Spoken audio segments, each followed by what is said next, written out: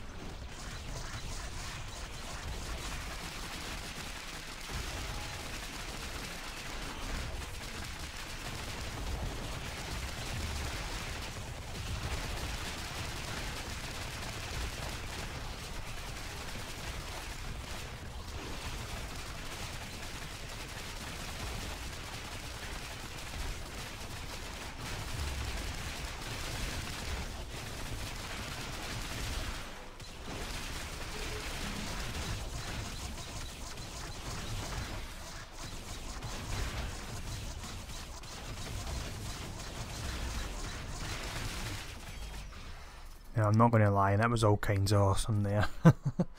Absolutely brilliant.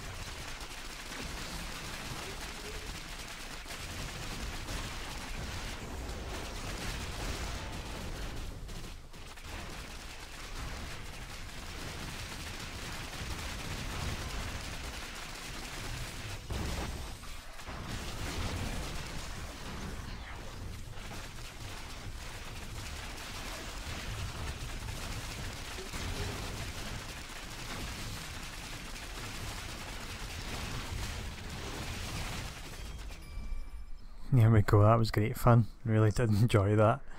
If she stayed as much fun as that, which I don't see why she shouldn't, they're not going to actually change it if people like her and she's working well, so I could see me playing her on live, which is absolutely great. A character I don't think I'd ever touched before, but yeah, that was a whole lot of fun. Let me know in the comments if it was fun to watch, because it was certainly fun to take down Red Skull and a Sentinel with a bunch of squirrels there. So I'll see all you guys again soon.